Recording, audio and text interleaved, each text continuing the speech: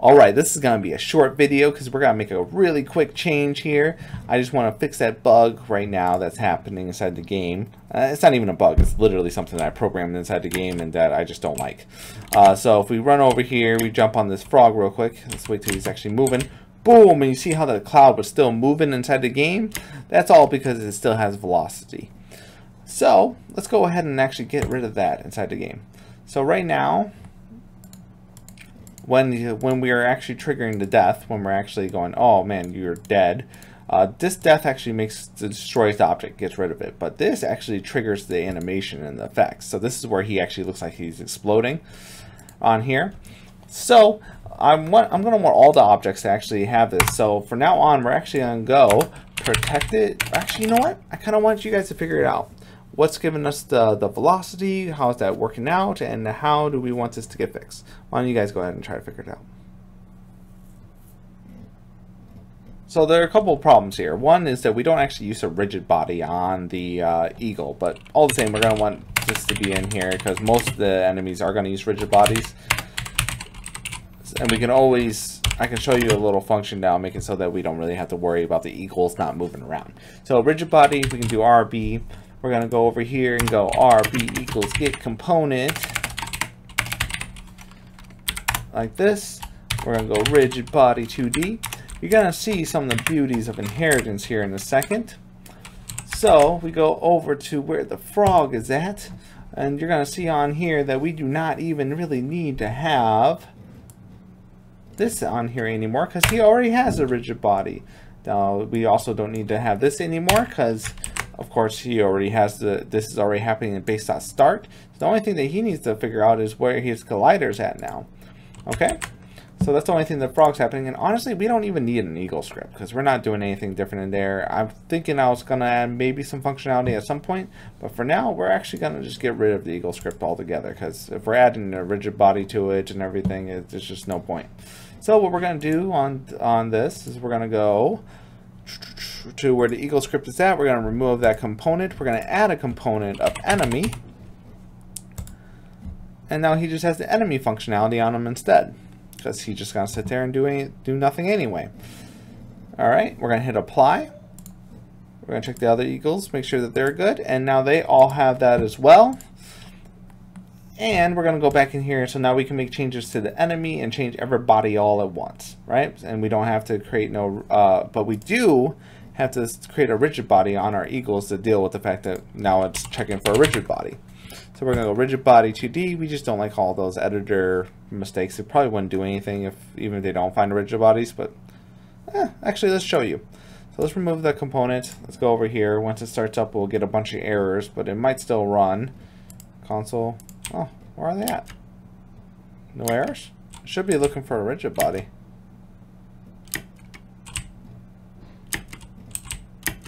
I don't know why it's not giving an error. It should be looking for a rigid body on those eagles because it has the get component rigid body 2D.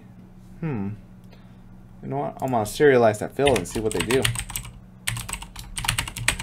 Just to check it out. This is always a good idea to figure out because a lot of things that work inside of Unity, you have no idea what's going on. You're just like, yeah, that makes no sense. That makes sense, and then you just kind of have to like go test things out to figure it out. It's not like everybody can give you every detail that exists inside the game.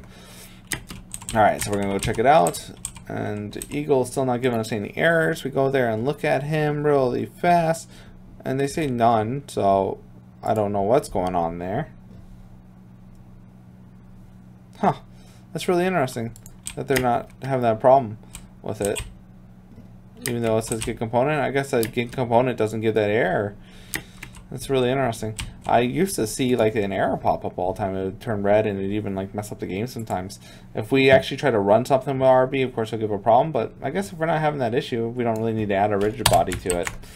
So if you wanted to add a rigid body to the eagle and you still want the function the same, in other words doesn't fall because there's gravity there and stuff, what you could do is go to the eagle, go on here, go rigid body 2D. And instead of dynamic on here, which is where all the gravity stuff is, you can go kinematic, meaning that you don't want it to move unless you script it inside of there. So if we hit play on this right now, and See, things still function the same, right? I guess it's not needed. I'm still gonna apply it anyway. I would recommend doing it just because honestly, like I'm like 90% certain that Unity used to throw an error on when that would happen. Like you would script that off. Right now they must have changed something, or I'm just remembering wrong. But either way, you never know when something's going to change. It's best practice that if you're saying get component on something and to have that component on there.